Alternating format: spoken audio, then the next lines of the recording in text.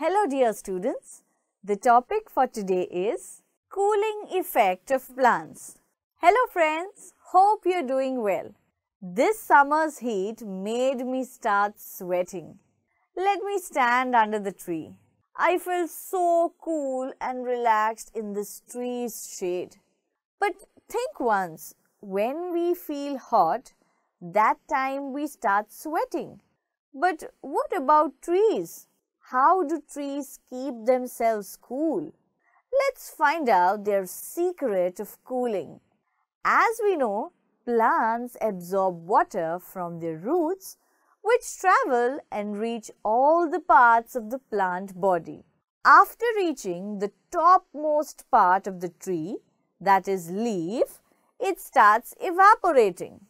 Oh, so plants also sweat? Yes, you heard it right.